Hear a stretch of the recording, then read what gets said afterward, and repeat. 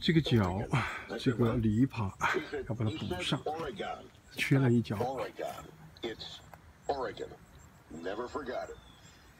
Let's go to traffic on WBEN.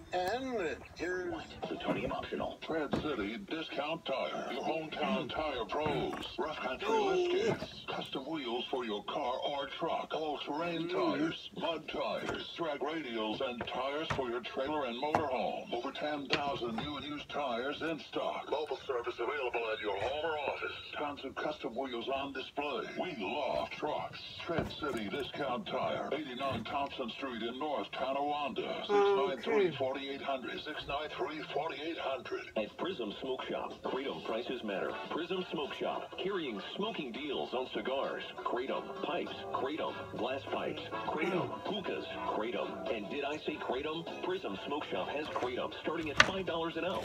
And Prism Smoke Shop will beat any competitor's price. There's never been a better time to make Kratom great again. Experience the full spectrum of Kratom from Prism Smoke Shop, 1079 Union Road, across from Southgate Plaza. Open 7 days a week. For details, call 671-8006. WBEN Buffalo, WKSE HD3 Niagara Falls, a radio dial station. Live from the Aesthetic Associates Center studios. When the power's out, the lights are off, and the Wi-Fi is down. We'll be on. Always here when you need it the most. News Radio 930 WBEN, WBEN.com.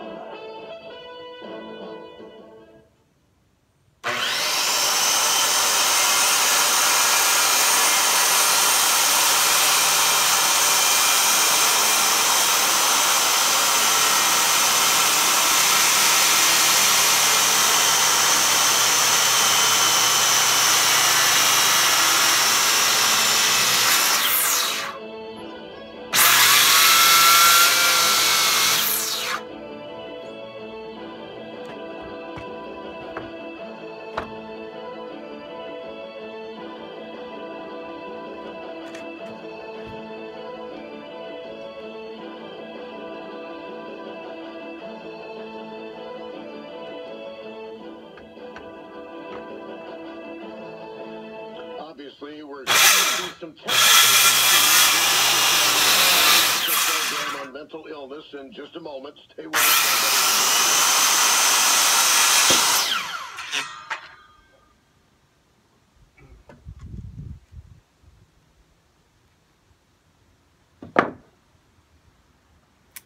News Radio 930 WBEN. There is so much more that unites us than divides us. Where Buffalo comes to talk. We need to move beyond protest and get into policy. Mayor Byron Brown with a message for Buffalo. How do we go from protest to policy to progress? Where Buffalo and newsmakers come to talk. News Radio 930 WBEN. Ice cream. All the ice cream in my house, in the world, and most of my stuffed animals. My video games and, their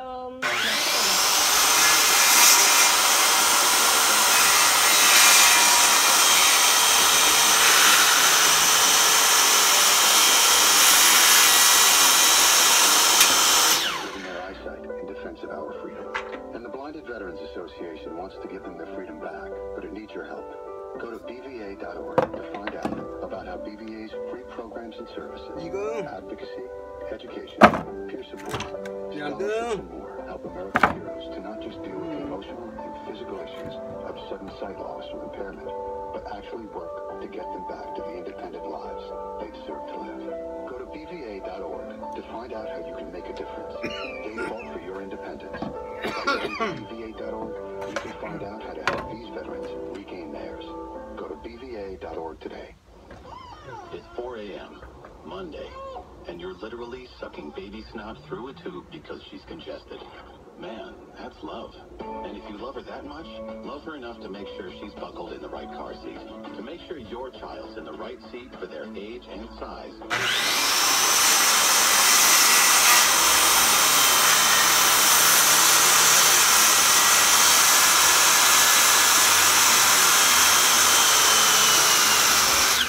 every day day, we fight to preserve magnificent places and wildlife. We are Earth Justice, a national fighting for your right to clean energy. We are Earth Justice, 135 plus lawyers representing clients free of charge. Every day, we fight to combat climate change. We're Earth Justice, and we're here because, now more than ever, the Earth needs a good lawyer. Earth Justice uses the power of law to ensure our planet and its inhabitants have a future. No one fights more cases on the environment than Earth Justice. And we win almost every time, because when we win, the air and water are cleaner, food systems are safer, and public lands are preserved. And we win because these are fights we cannot lose. Want to join us in this fight? The time is now. Go to earthjustice.org today. That's earthjustice.org. Hey, it's Bowerly live at 4 minutes after 6 on News Radio 930 WBEN. We are supposed to be carrying a program on mental illness and with a focus on suicide and being aware of all of the stressors through which people are going at this point in time. And just to add on to the stressors that people are going through this point in time, there seems to be a network-wide issue bringing you the program, which is going to feature a number of entertainment luminaries.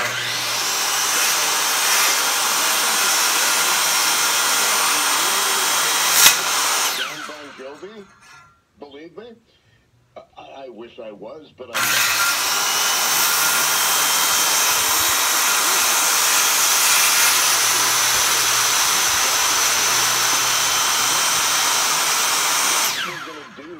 Together until we can bring you the network program.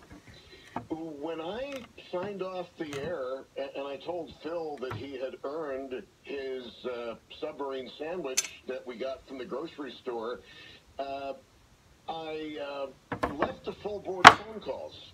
People who wanted to talk about how they're dealing with COVID depression. So there's Joe Beamer. He's Joe Beamer in the house. Joe Beamer might actually come in early to talk about mental health and dealing with depression. You know, while Joe is getting organized and while Phil drinks heavily, let me just repeat something that I mentioned in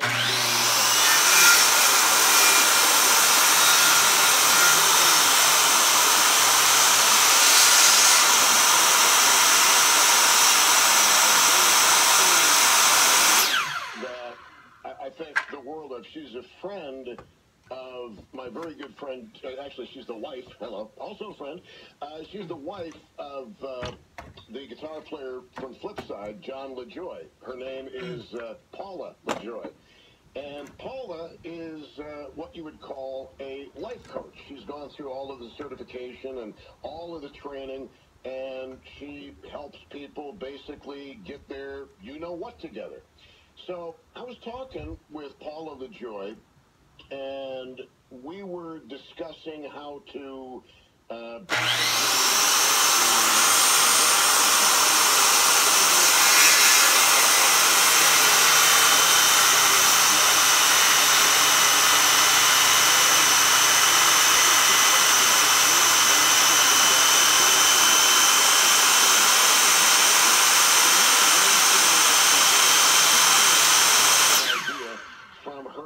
life coaching training.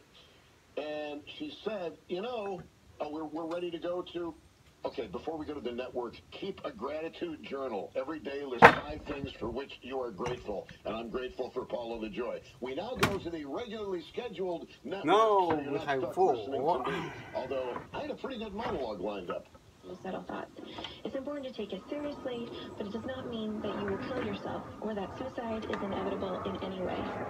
And I love the fact that it's pointed out that he's struggling inside. Boy, that key word perfect, and Brene Brown's daring, well, she's got a great book with daring greatly. But she talks about perfection being such a trap, and the worst thing you could do for yourself is to try to be perfect. And so really, a perfect life, nobody really wants that, because that's not good for your mental health. Yeah, I mean, I just love that you said that, because I'm sitting here thinking, I'm the therapist, and all those people whose lives look perfect, you're right, they are not perfect. So yes, it is true, and thanks for pointing that out. I think just making sure to be consistent about what you're doing, and know that for some of us, including myself, there's just going to be hard times at times. And for me, knowing that can make it a little bit more tolerable, that instead of it being the end of the world, that we can move forward. Thanks again. And also, send us a message saying, I attempted suicide 4 years ago. I still struggle most days. I was in graduate school and trying to get my PhD, which I know I'm qualified for. Anxiety and depression issues made it harder to be as productive and lead to fellow grad students, and that led to fellow grad students harassing me. One coworker tried to tell me different ways to kill myself and posted on a public site the details of my attempt. Oh, no. I had to leave the program without the degree. Medicine and meditation help a lot. I just wish it was treated like any other illness. And boy, there's shame right there. You know, how can you not feel shame, which is also another big enemy of mental health? Yeah, graduate programs, I mean, they're a special kind of animal. And the folks that go through them, you know, I'm one of those. We have pretty high standards, and we're not always forgiving, especially of ourselves. So, yeah, thanks for writing in. Yeah, man. Gosh, if we could just be more empathetic and loving of anybody going through a tough time, it would be so helpful. Our next guest, sadly, is no stranger to loss and the spotlight. Her father, the late Chris Cornell, was lost to suicide in 2017 and is the driving inspiration for why the I'm Listening program and initiative started and continues today. Lily Cornell Silver started her own interview series, Mind Wide Open, on Instagram TV earlier this year. She is an outstanding supporter and mental health advocate, and recently met up with Ryan Castle from 99.9 KISW in Seattle, and they talked about how much everyone is struggling mentally through COVID-19 and the social equity and justice movement. If anything, like, this process has shown me how much solidarity there is, that everybody's struggling right now to an extent, you know, and I think that's what, at the beginning of the pandemic, everyone was in so much shock and in kind of survival mode of like, how are we gonna, get through this? Like, where am I gonna get toilet paper? Like, you know what I mean? And now people have kind of had the time to be like, wow, this is what we're going through. This is how I'm feeling about it, you know, and kind of have had that minute to breathe and be like, this is a lot, and no wonder I feel bad, because we're going through a global trauma. You know, we're all experiencing trauma right now, and so that's been, I'm really struggling too, and the pandemic is making it harder in these ways, and the structural supremacy is making it harder in these ways, and so that opening that conversation has been not only helpful to others, but immensely helpful. Social media inherently just bad for people's mental health. I mean, I know that we use it as a tool for good at times, but I mean, right. is it just bad for people? I don't know. I mean, it's hard because, like, I come from, kind of the first generation where, like, we grew up with it, like, I had an Instagram at 13. Like, I don't really know what my mental health would be like if I didn't have social media. I definitely know they can be easily abused. I think the thing about social media that can be super detrimental is the constant overload of information, constant overstimulation. You can't escape it. But that's not even just social media. That's kind of just a society for our news cycle. So I think honestly, it's like the best of the缺了个口，所以把那个缺口给补上。做好了这个一个窗口。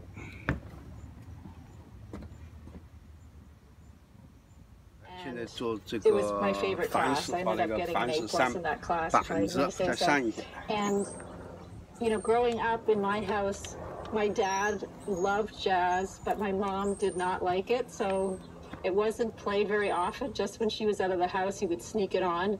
So that whole realm wasn't really opened up to me until I arrived in Boston. And I'm going to be playing for you Dizzy Gillespie's A Night in Tunisia, and I actually got to see him play live in Boston while I was there, which was just amazing. A Night in Tunisia even connects to the Clifford Crawley stories that you may have heard us talk about earlier in the show. Cliff arranged this piece for us to play as a duo too, and did so at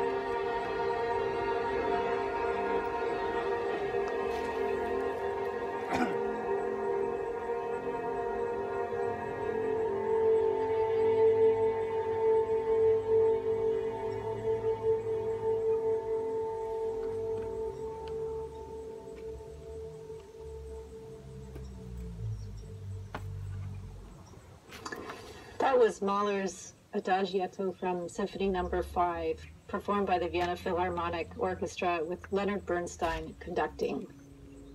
I'm Nancy Dawn. And I'm Timothy Steves. And this is Our Music. A couple years after we started playing together, we founded a chamber music festival called the Tuckamore Festival. And one of my duties there was to coach and to teach. And so I started to coach chamber music with strings, piano quartets and quintets and trios. And then later on, I was actually invited to coach chamber music at Domaine Forger in the summer in Quebec. And there I had the pleasure, really, to start coaching string quartets, which was a real wonderful experience, especially for a pianist, because as a pianist, you're always trying to think of a way to play that isn't the piano. No one ever says to you, just play it like a piano. They always say, play it like a French horn, or play it like an oboe, or sing like a tenor, or draw your line out like a viola, or a cello, or a violin, or use more vibrato, or whatever. You can't just be a pianist. You always have to be something else. Well, coaching strings was a challenge for me. I think it'd be a challenge for all pianists, but of course I had Nancy to rely on, and I was always asking questions and how she did this and how she did that. And I think I've gotten pretty adequate with it, and I love coaching string quartets. The piece that I've had the pleasure of coaching several times is the Quartet Sets by Franz Schubert, which is just a beautiful piece of music. I think it rivals Mon Cœur s'ouvre à ta voix, is perhaps one of the greatest love songs of all time. And my favorite recording is the Amadeus Quartet with Robert Brainin on first violin. He just sings. So this is Schubert's Quartet Sets in C minor with the Amadeus String Quartet.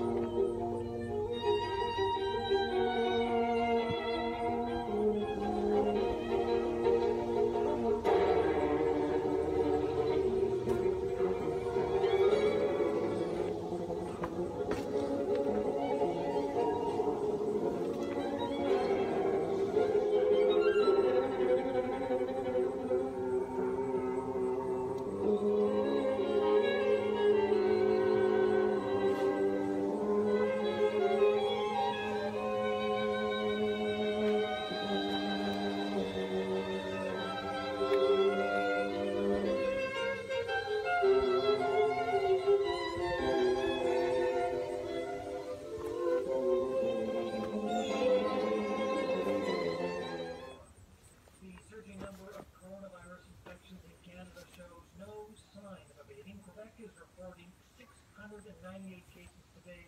Ontario, 435. That puts the national total at more than 151,000 cases since the pandemic.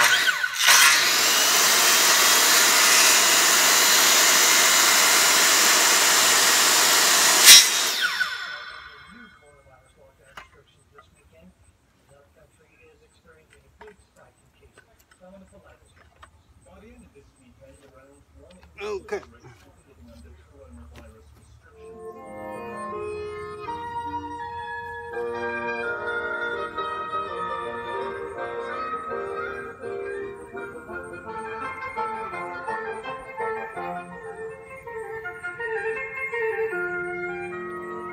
这里铺好了。